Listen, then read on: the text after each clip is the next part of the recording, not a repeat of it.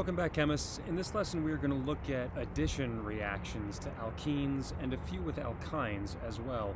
Previously we learned how to make alkenes from halides and alcohols, but we're going to see that they're quite useful as nucleophiles, and we can add small molecules to them. So if I just have some binary molecule XY, the alkene can attack that molecule and you get an addition where whatever X is attached to one of the carbons and Y to the other. There's a lot of consequences of that addition that are worth going into, things like stereochemical outcomes. So we'll teach ourselves a couple of new reactions in this lesson and learn those consequences. A similar reaction can be thought of for any alkyne as well. So even though I'm only going to talk about alkenes today, a lot of these reactions apply to alkynes. The key is you lose one of the pi bonds and you're left with something that's one pi bond fewer. So an alkyne becomes an alkene, and likewise an alkene can become an alkane. So let's look at a handful of reactions, starting with just addition of a halo acid. I'll say addition of HX, for example, HBr. If I react methylcyclopentene, just as an example, with HBr, you lose the pi bond, you get a bromine on the more substituted carbon, and you actually get a hydrogen on the less substituted carbon. But I'm not going to draw that because it's a line structure. And let's see how we get this product. We're going to draw a mechanism. So why don't you redraw that methylcyclopentene just in the space below, and we'll see how this works. So HBr I'm going to draw with the bond between. HBr is electrophilic. Remember, that means electron poor. Things will attack it. Pi bonds are nucleophilic. They're electron rich. They have an extra pair of electrons. So draw an arrow from the pi bond, the middle of the bond, to that H, and then draw another arrow showing the bromine leaving.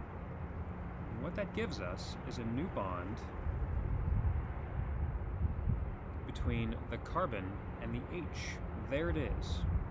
Turns out, as a result, I no longer satisfy the octet on that tertiary carbon, and I have a carbocation.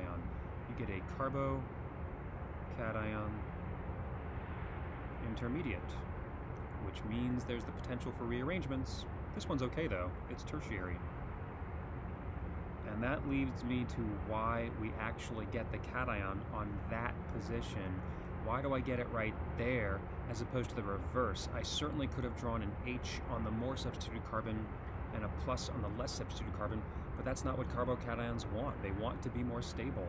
So as a result, the bromide, which is now floating around in solution, sees this carbocation and it forms a bond. So draw an arrow from that bromide to the plus charge, and there's your product. And this brings up a very meaningful fundamental rule that we will see in this course called Markovnikov's rule. Markovnikov's rule dictates the outcome of addition reactions, and I'm going to simplify what many textbooks write the rule as and just say addition occurs via the more stable cation.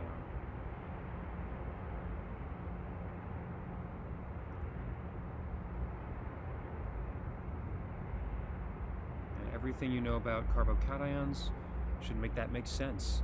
Now, the rule actually says something about the product itself, such that the H will go to the less substituted carbon and the bromine goes to the more substituted carbon. And that's what we actually see. It's very hard to trap and see intermediates.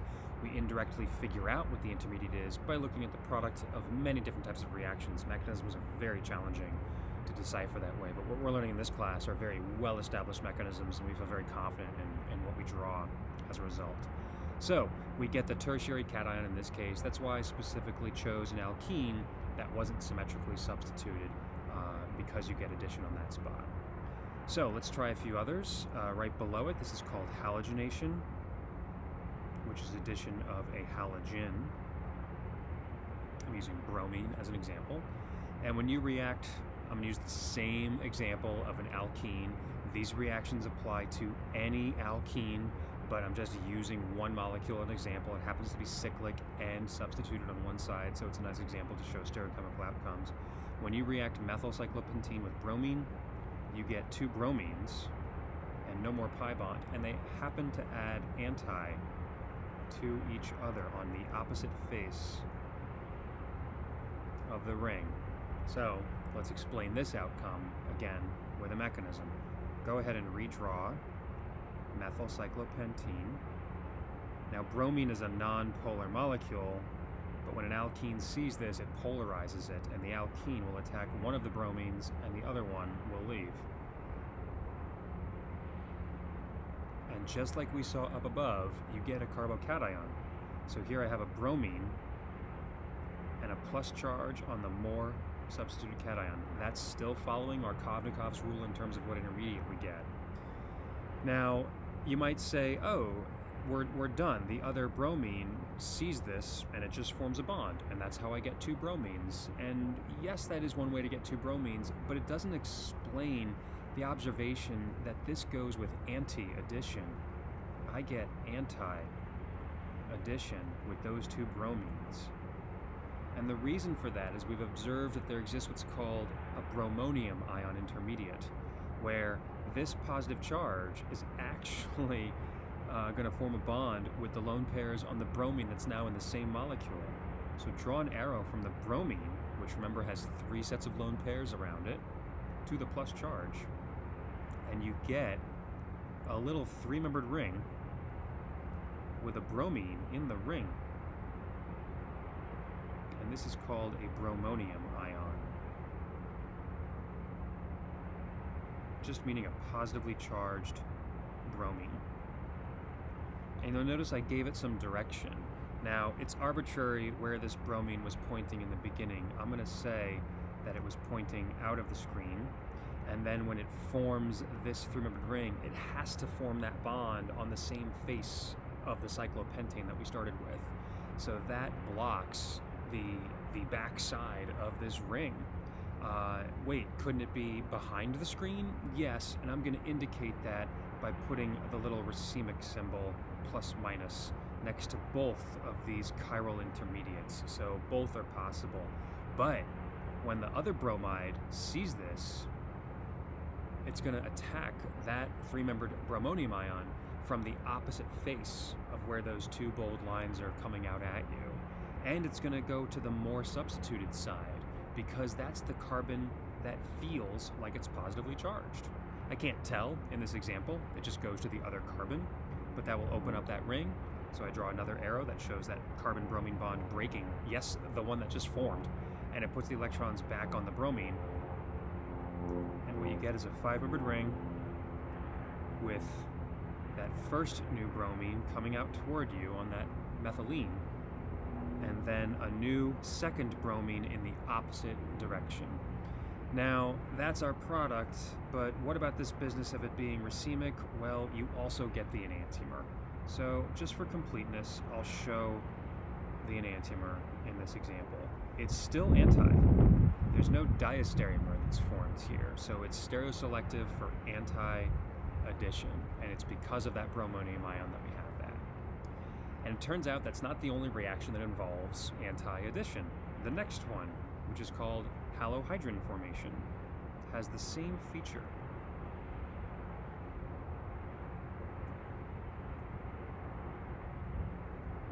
So this is the same reaction. It's a cyclopentene with bromine, but now I'm going to use an excess of water as a solvent. And what you get, I'll show you the product, and then we'll see if you can figure out the mechanism for this.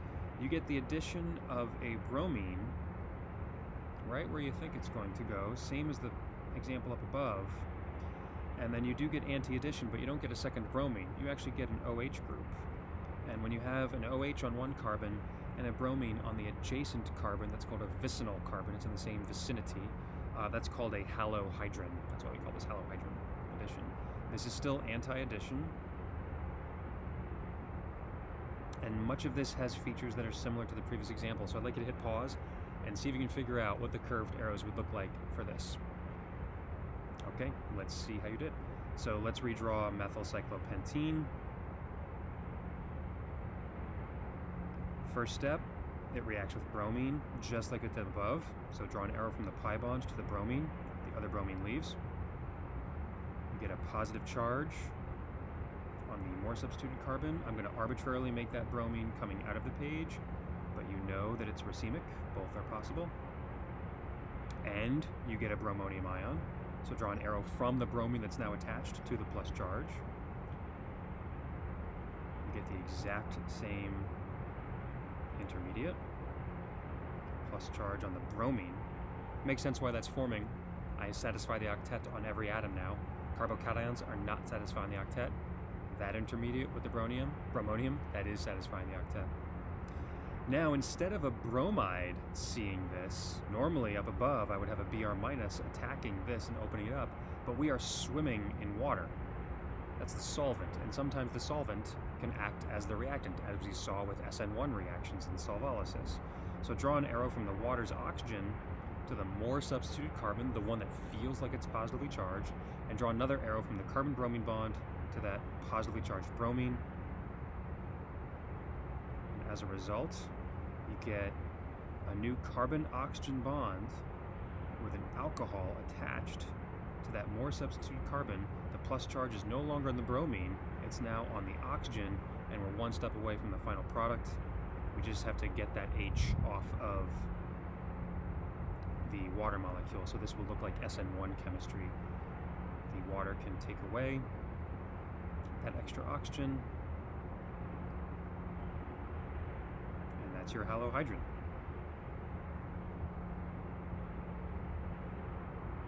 And this is only one enantiomer. You will get both. You'll get the racemic mix, and that's true at every one of these intermediates once we made that chiral carbon.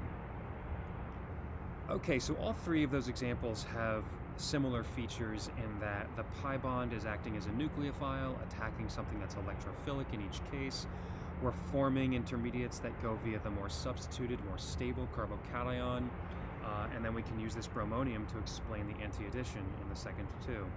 The last two reactions I'll show you before we move on to alkynes are slightly different in their mechanism, but they're still addition reactions, so I'm including them in this lesson. The next one is called hydrogenation. This is very useful in the food industry for making what are called hydrogenated fats and oils. Many naturally occurring fats and oils have long, unsaturated carbon chains in them, and you can hydrogenate them to drastically change their properties, their flavor profiles, etc. And how that works is you take a pi bond, you react it with hydrogen and a catalyst. This is actually a catalyst, PD. And you get an alkane out of this. Now this occurs, I can't tell in this example, but this occurs with syn addition. The two hydrogens add to the same face of the alkene, as opposed to the anti-addition we saw in the other examples. These add to the same face, and I'll show you a little bit about why. Let's redraw not the cyclopentene, but the hydrogen molecule. The hydrogen molecule first undergoes an oxidative addition with the palladium, and it binds to the metal surface of whatever your palladium catalyst is. This is called an oxidative addition. This is a little bit of inorganic chemistry, slightly beyond the scope of this, and we could fudge some arrows for this, and I'll do that. Essentially involves electrons from the palladium forming a bond with the hydrogen, and then the hydride simultaneously forms a bond with the palladium, and that's how you get to that. This then undergoes an olefin insertion with the olefin, aka the alkene, which looks like that. And I'm also going to draw curved arrows for this. What happens is the palladium bonds with the less substituted carbon, and the pi bond picks up the H. Actually, the palladium hydride bond is what really forms that bond, so it looks more like that. And what you get is syn addition of the hydrogen and this palladium complex, which still has the other hydrogen on it. And then this undergoes what's called a reductive elimination, and you lose that palladium.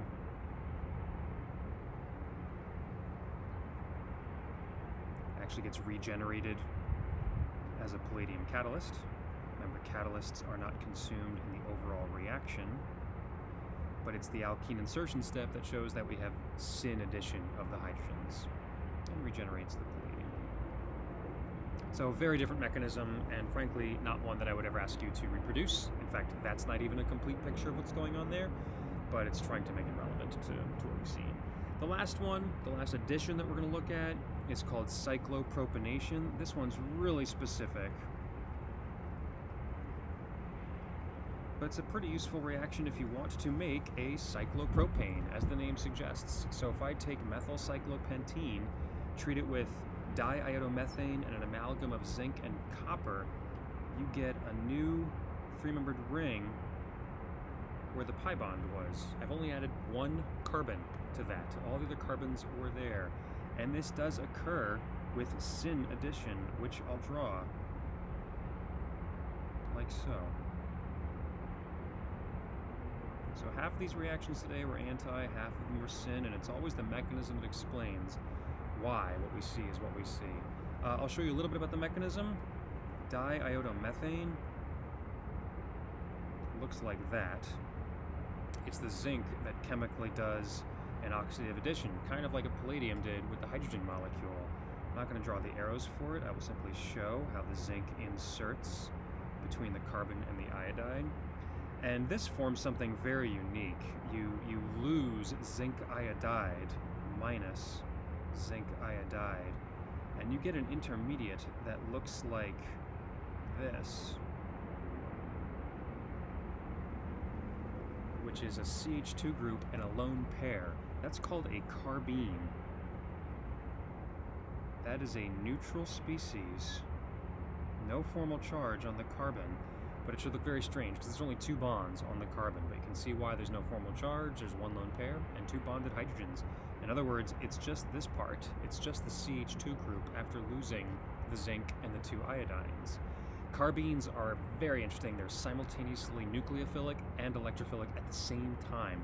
So when this thing sees an alkene, which we are learning is a nucleophile, the alkene attacks the carbene carbon, and at the same time, the carbene carbon attacks the alkene. And that's how all in one step you get your new three-membered ring. And it's that addition which occurs all at once to give you your syn addition product. Okay, so let's just finish up by looking at some alkyne reactions. There's actually not much to write with this. I'm just going to teach you that how do alkynes react in these reactions? Well, the answer is for the most part they do the same kind of thing. So the difference is that you have two pi bonds in an alkyne as opposed to just one in an alkene. So many of these additions happen twice. You get over addition. It's often quite hard to stop halfway and only react one of the pi bonds.